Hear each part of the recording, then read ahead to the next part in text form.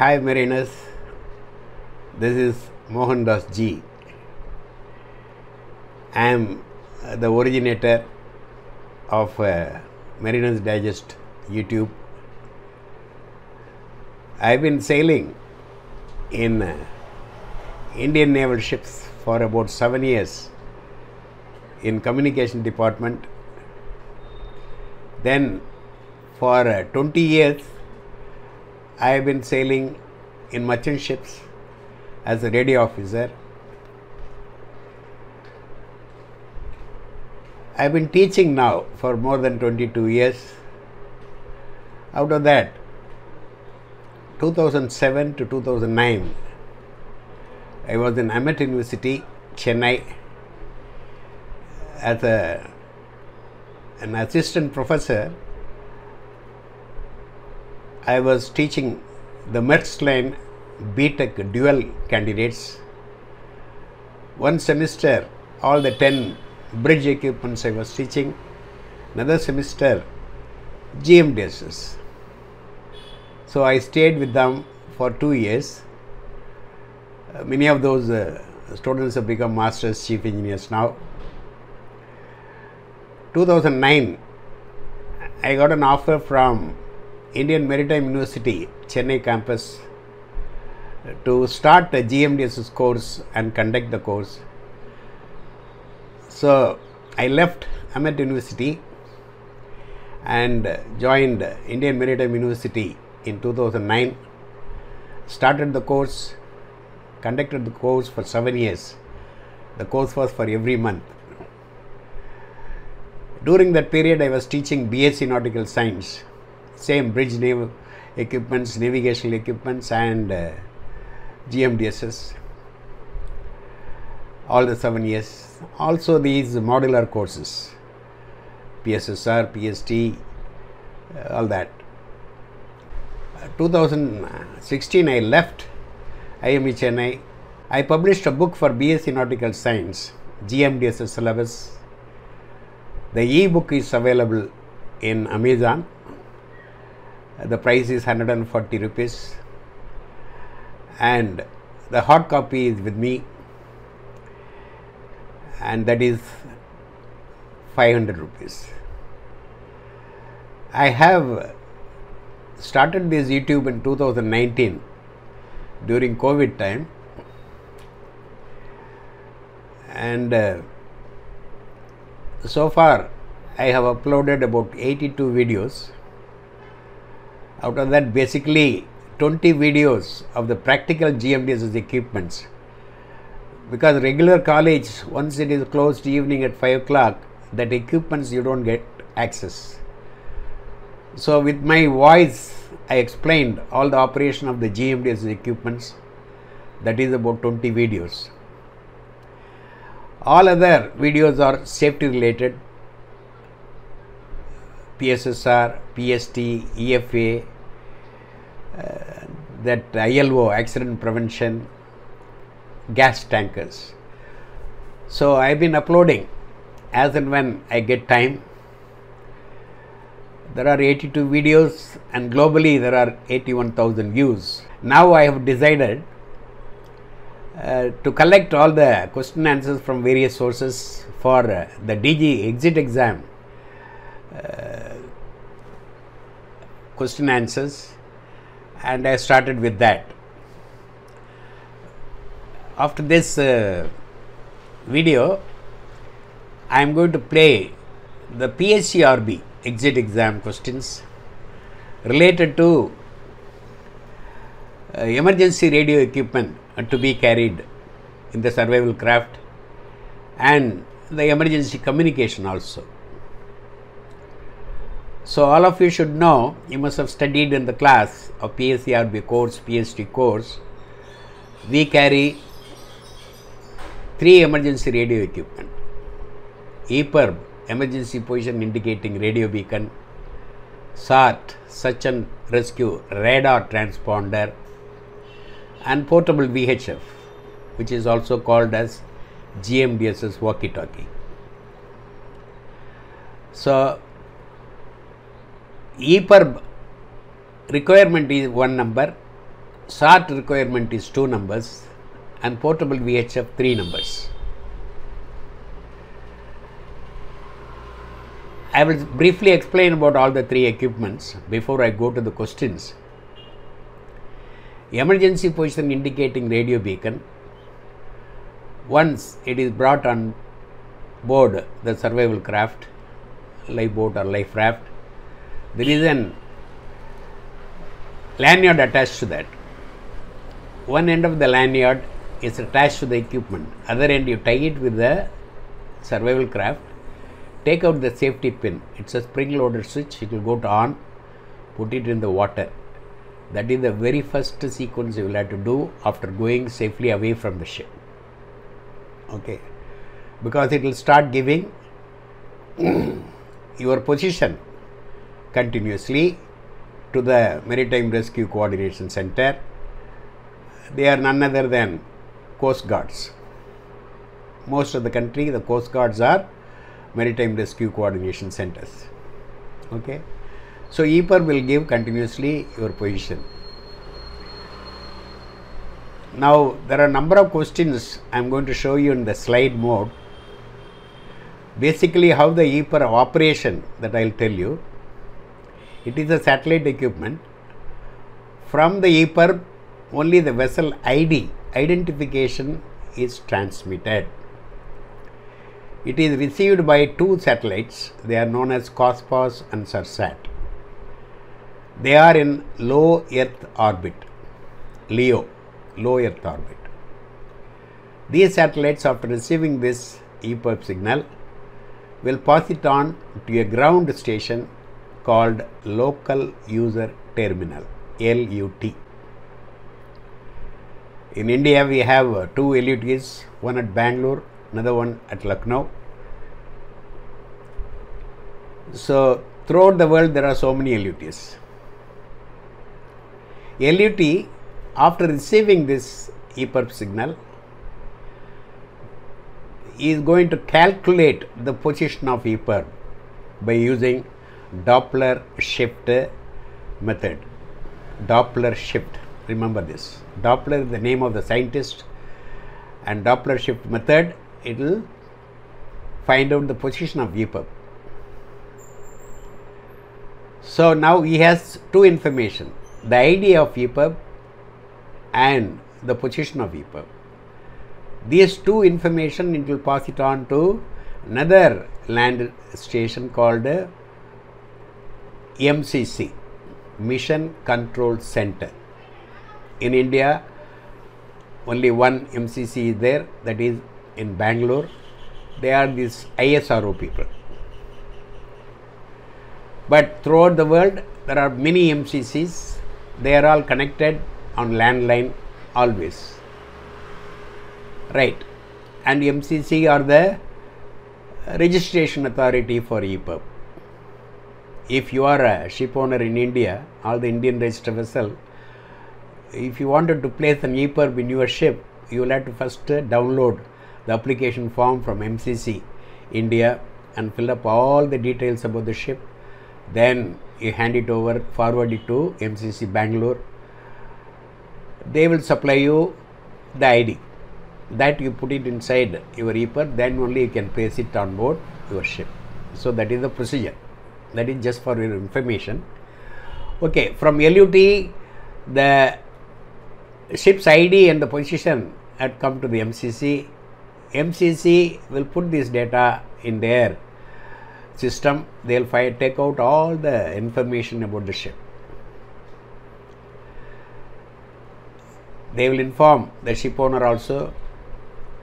Immediately they will inform the nearest MRCC. So, MRCC, I told you, they are none other than Coast Guard. They are the people responsible for search and rescue. They have very fast Coast Guard ships, Coast Guard helicopter, Coast Guard wing planes, everything there, and their primary duty is safety of life at sea. Even then, if the MRCC is very far away from EPIR, they can find out the nearby ships to the distress vessel by using AIS, Automatic Identification System, and LRIT, Long Range Identification and Tracking. So with these two equipment, they can find out if any other ships are nearby. They will advise them to go for rescue, and Coast Guard also will go. That is how the search and rescue is taking place.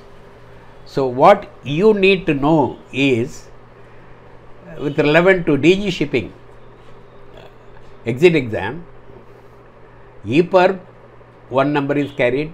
The full form is Emergency Position Indicating Radio Beacon. Okay, that identification only it is transmitting. It is received by COSPOS-SAT satellites. They are known as LEO-SAR, Low Earth Orbiting Satellites for SAR. Okay, so that information you should know. And local user terminal, LUT, calculate the position using Doppler shift method. Okay, now other things like related to the battery self life and working, how many hours, all that is coming in the question. Okay, now I will go to the slides. We will see all the questions. The PSCRB set number 1 relevant only for these three equipments and emergency communication, some questions like distress signal, urgency signal, safety signal. That comprises about 32 questions. Then I will come up with the other questions in set number 2 and 3. So that if you read about 120 questions, 100% you can score in PSCRB exit exam. Let me go to the slides now. So this is my YouTube channel, Mariners Digest.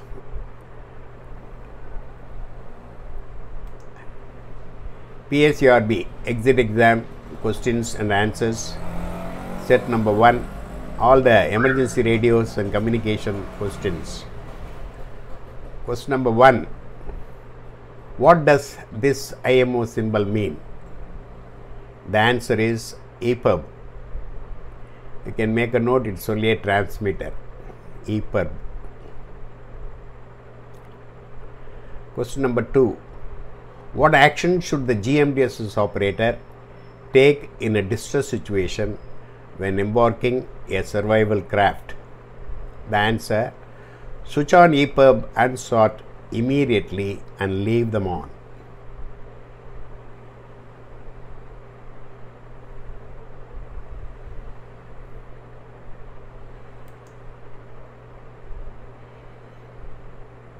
Question number 3, EPIRB works on which satellite? Answer is COSPOS-SAT.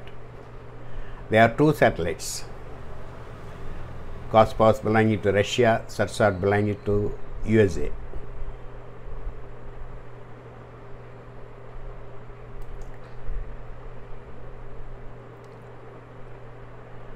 Question number 4, which EPIRB transmits a distress alert that is received and relayed by an Inmarsat satellite? The answer is L-band EPIRB. Inmarsat is geostationary satellites. Okay, so there used to be L-band EPIRBs, but that is not mandatory. These 406 megahertz EPIRBs are mandatory. That one what we carry.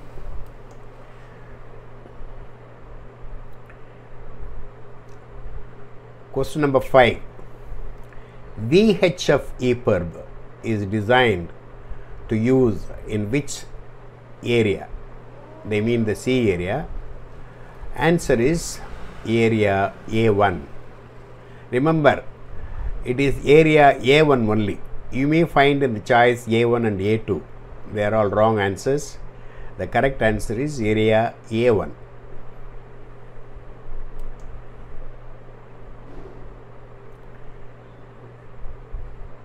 Question number 6, lithium battery used in EPIRB works for? Answer is 48 hours. 48 hours.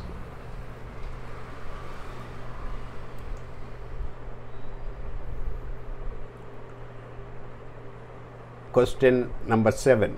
Shelf life of EPIRB battery is answer 3 to 5 years. Sometimes you may find a choice, the maximum given only 4 years, that also you tick mark, or only 5 years, that also okay, or 3 to 5 years. Don't tick mark anything other than up to 5 years. 6 years, 7 years, 8 years, 10 years and all wrong answer. 3 to 5 is the correct answer. 5 years also correct answer. 4 years, if 3 to 5 is not there, 4 years also correct. But it is actually 5 years.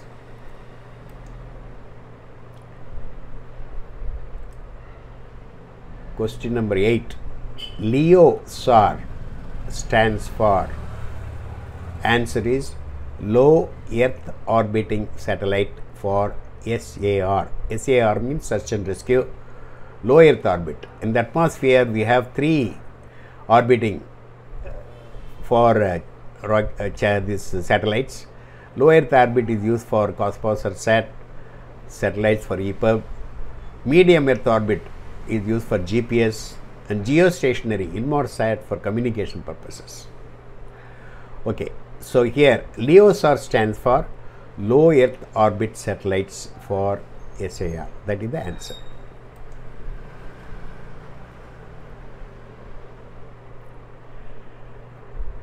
Question number 9. How many EPIRB are carried on board a ship as per SOLAS regulation? Answer is 1. Remember, the frequency of this EPIRB is 406 megahertz. You can note down 406 megahertz.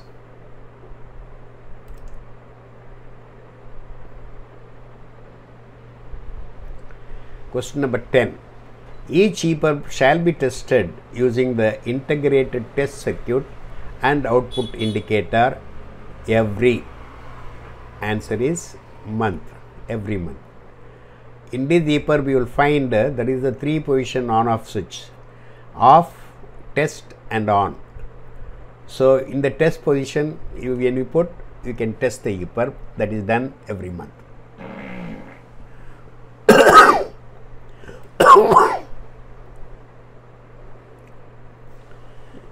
Question number 11. Which position is shown by EPIRB? The answer is real time position.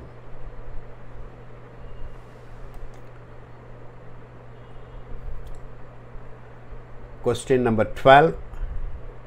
EPIRB stands for, answer is emergency position indicating radio beacon.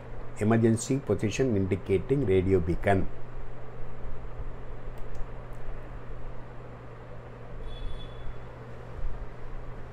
Question number 13.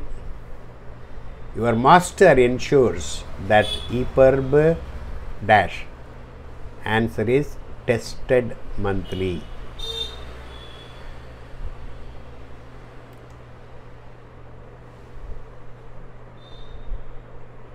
Question number 14.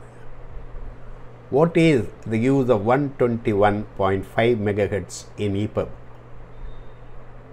SAR aircraft uses this frequency for homing purpose. For your information, 121.5 megahertz used to be there in EPIRB along with 406 megacycle.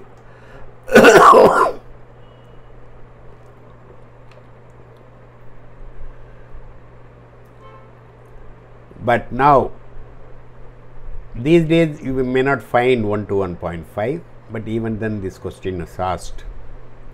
Homing means SAR aircraft taking the bearing of EPIRB and changing their course and coming towards EPIRB. That is called homing. This 121.5 megacycle is the SAR aircraft emergency frequency. Question number 15. What does this IMO symbol mean? Answer is short. Here you can see 2 arrows. It is the transmitter and the receiver.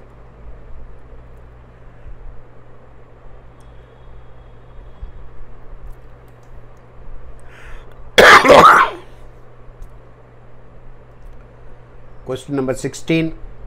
What would most likely prevent a short signal from being detected? Answer is the rescue personnel were monitoring the 10 centimeter radar. On board the international ships above 500 GT, 9 GHz 3 centimeter X band radar is compulsory. They use two radars, one is X band which is compulsory, other one for their convenience S band 10 centimeter. If the short signal is not received on board that ship, that navigating officers were probably monitoring the wrong radar, 10 centimeter S band radar. So the short frequency is 9 GHz 3 centimeter X band. If they change look at the X band radar, they can find the short signal if they are in range. Question number 17. How can the short's audible tone monitor be used? It informs surveyors that assistant may be nearby.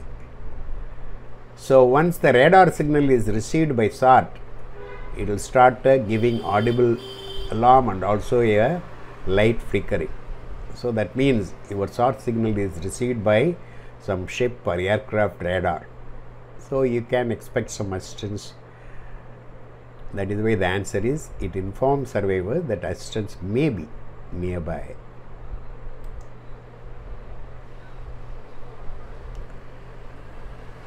Question number 18. How can a short range be increased? The answer, it should be held as high as possible. Normally the short recommended height is 1 meter above water level. That is why short is always coming with 1 meter telescopic pole attached. In the lifeboat you erect it with 1 meter pole. In the life raft inside the canopy you can find many hooks. You can hang it also. That is about 1 meter from water level. But this 9 GHz frequency, if you increase the height, the distance covered will be increased. That is called range. So for increasing the range, you can increase the height of the short.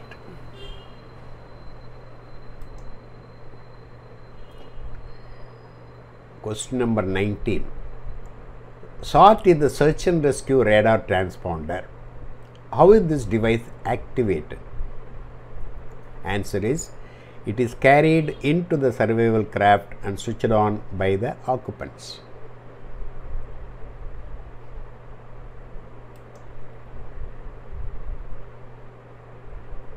Question number 20. How long SART operates in standby mode? Answer is 96 hours.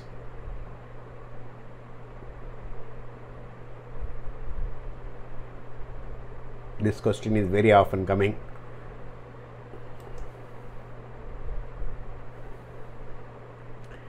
Question number 21. What SART stands for? Answer is Search and Rescue Radar Transponder. Search and Rescue Radar Transponder.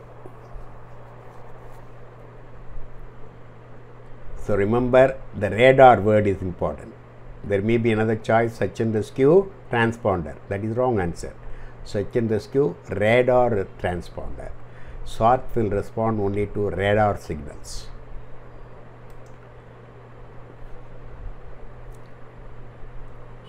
Question number 22. SART works on which radar? X band.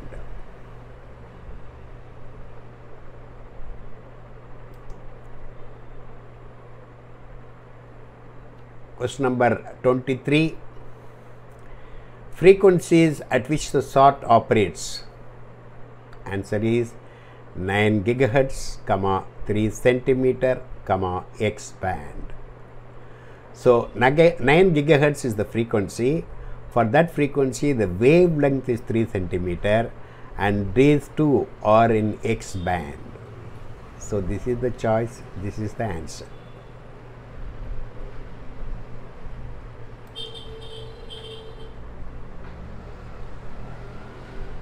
Question number 24.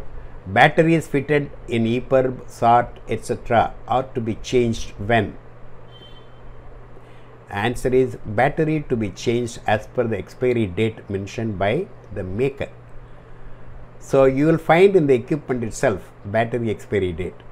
All the three safety equipments, EPIRB, SART and portable VHF, they are using lithium primary battery. Lithium primary battery. That you will have to change as per the expiry date given, just before the expiry date.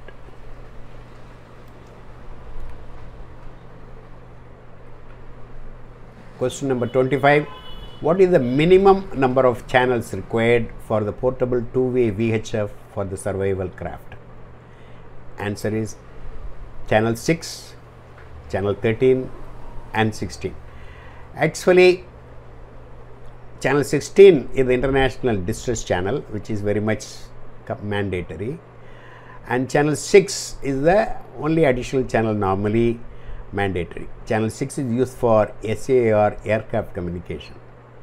This channel 13 is used for purely safety of navigation.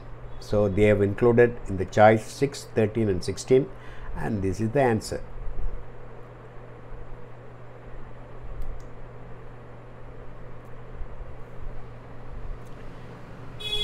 Question number 26. Which channel is designated as the VHF follow-on communication channel and is required in all portable survival craft equipment? Answer is 16. Channel 16 is the international radio telephony VHF channel.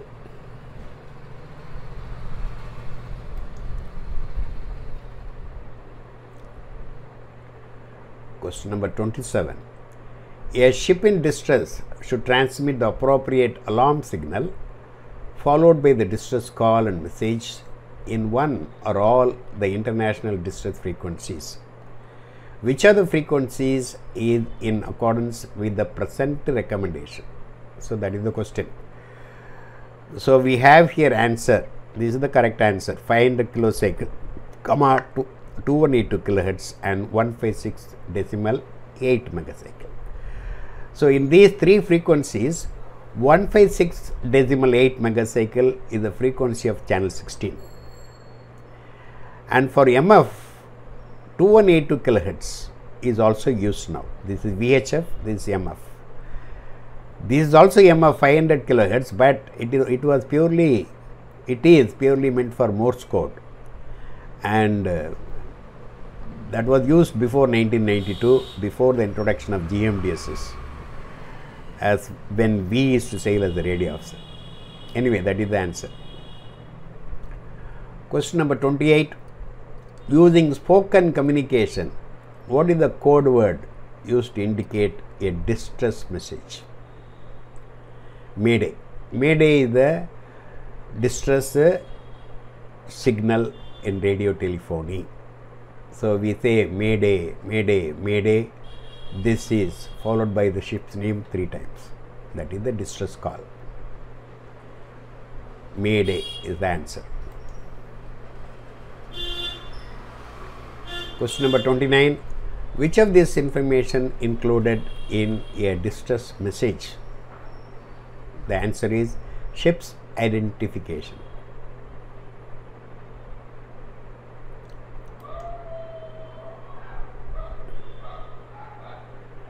Question number 30. Your vessel has been damaged and taking on water, but you don't require immediate assistance. You would preface a message advising other vessels of situation with answer is pan 3 times. Pan is an urgency signal. Whenever you need immediate assistance, that is distress signal Mayday. If you don't need immediate assistance, but anyway you need assistance, then you can use the urgency signal pan.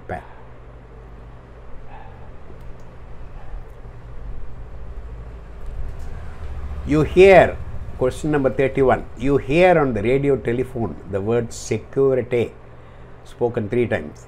It indicates message about safety of navigation will follow. So, the Mayday, Pan, Security, all the three are French words. Distress signal, Mayday, urgency signal, Pan, security, safety. So, security, remember, it is purely safety of navigation only, not safety of a person, not safety of a ship, not safety of anything else. It is purely meant for safety of navigation. Use safety message, signal is security.